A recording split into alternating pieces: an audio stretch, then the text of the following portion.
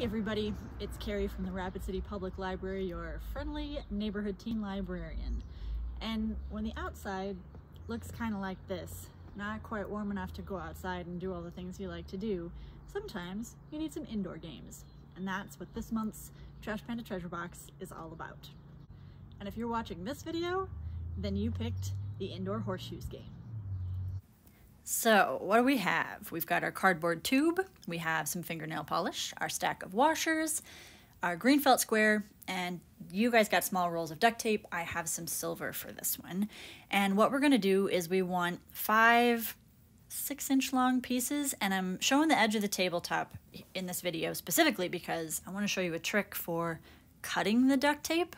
If you stick the loose end of the duct tape to the table before you cut, the table will hold it taut so that when you cut, it won't twist up on itself. This is always how I cut duct tape, and very rarely do I have to throw away a piece because it gets all tangled up. So keeps it a nice straight line, and we are gonna want 5 6-inch or so pieces. You can always trim them down, so if you stick the majority of that to the table, it will pull it tight, and then when you cut, it won't wrinkle up and, double over on you. You're also going to want like maybe 4 extra small squares.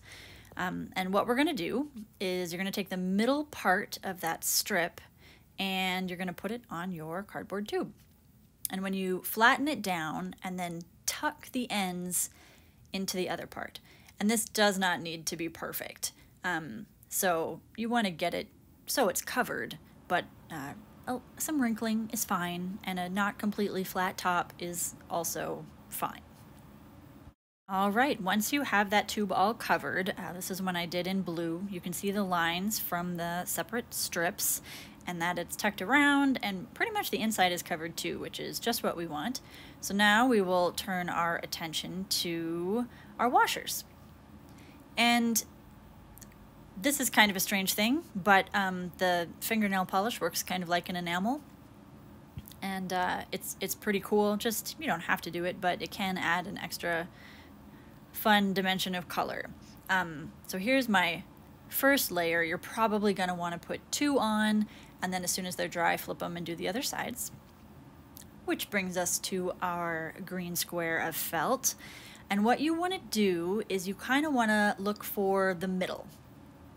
And that is where your duct tape covered tube is going to go.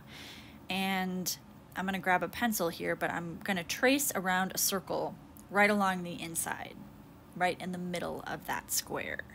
And it doesn't need to be super dark. You just need to be able to see it well enough to know where you're going to cut.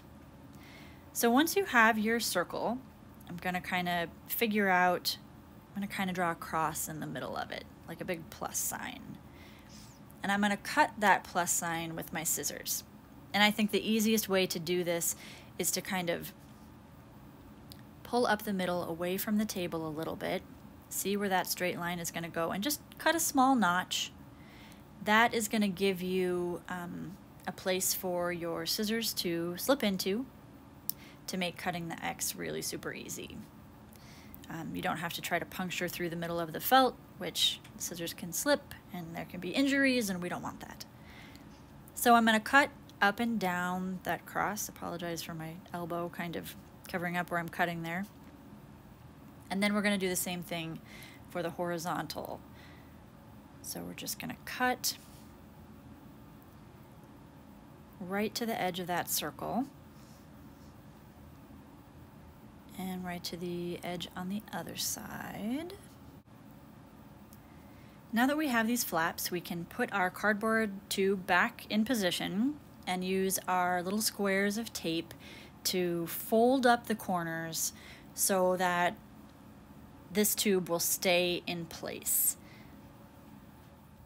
Basically, we just want to make sure that for everybody who is throwing washers, that the tube doesn't move around, because that wouldn't be fair.